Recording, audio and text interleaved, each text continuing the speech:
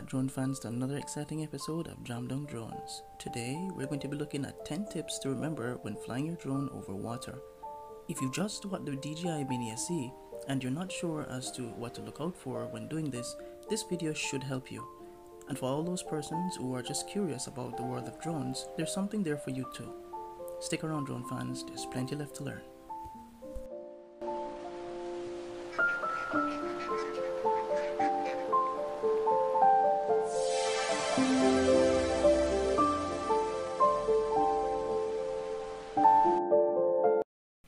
Tip number 1. Never fly too low.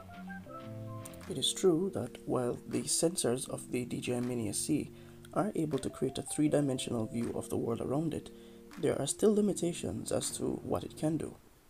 Unlike other drones that have sensors all around its body, the DJI Mini SE only has downward-facing visual sensors and a proximity sensor to sense distance. It's always important to watch the distances which you fly, especially when you're flying over water. Ensure that you're at least 2.5 meters or at least 6 feet above the surface of the water. This should give you enough clearance for waves on a relatively windy day. Never fly too high. Tip number 2. Although the wind resistance of the DJI Mini SE is impressive, that doesn't mean we should push it to the highest point in the air. The higher up you go, especially when you're flying over water, means the stronger the winds and the less control you'll have over that. Whether you're flying your drone over the beach or over the river, flying it in a windy condition is not normally recommended. And the reason for this is because the wind can take the drone away if it is strong enough to overpower the propellers. Remember, every single drone out there has what is known as wind resistance, and each drone has a different level of wind resistance. The wind resistance for the DJI Mini SE is seen on the screen. So, the next time you go out flying, check to see if it's too windy, and if it is, maybe it's just not the best time to fly and another day would probably be better. Tip number 4. Check the wind direction. The DJI Mini SE has a built-in attitude meter which allows us to know how level the drone is. See here by the horizon, which is that line running across the middle of the circle here, and the circle at the top represents the controller and the orientation which we point the antennas. Below is this triangle that is found in the middle of the circle, and that represents our drone. Now, depending on which direction that triangle is pointing, it will more than likely show the direction that the front of the drone is pointing, with the point at the top there being the head. Now let's zoom up a little bit more for the controller icon. For the antenna, you'll notice that there is a little triangle at the top of the circle. That triangle is what allows us to understand the orientation of the antennas as we move the controller around. So if I move it to the left, that triangle should move to the left. Or if I move the controller to the right, it's going to move to the right. Now, understanding where the wind is coming from is simple. Reading the attitude meter, the drone should bank either right or left depending on where the wind is coming from. Wherever that wind is coming from, the drone will bank to that side in order to compensate for the push or pull force. And also, the drone can do what is known as pitching forward or pitching backwards to compensate for the wind as it blows against it. Now understand, drone fans, the attitude meter will change constantly as the drone is flying through the air and constantly adjusting. The built-in gyroscope inside this drone allows it to read with very accurate reading just how much the drone is pitching or banking.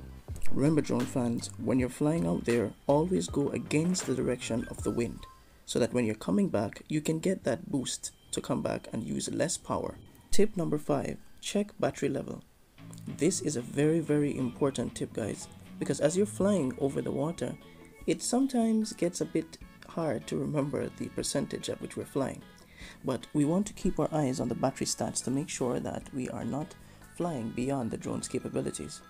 We get 3 readings by tapping on the battery icon seen here in the DJI Fly app, which shows the time until it returns to home, which is RTH, and according to this it's 16 minutes and 30 seconds, the time until forced landing, and the time until battery depleted.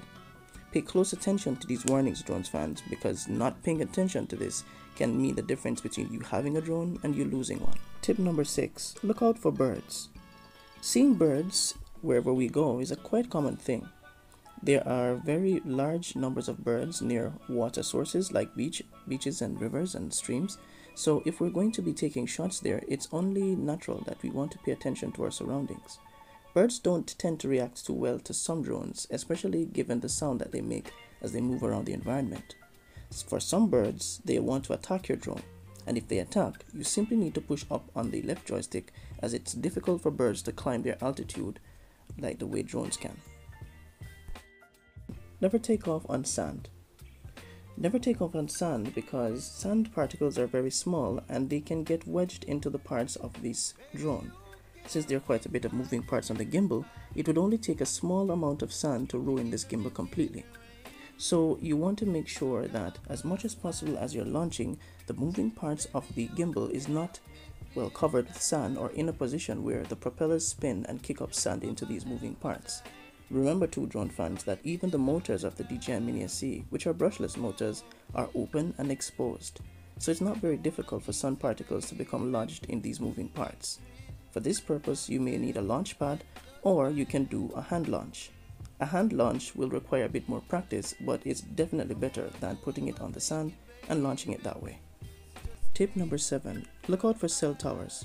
Cell towers are one of the strongest interferences that can be found in the environment as we fly our drone through the air.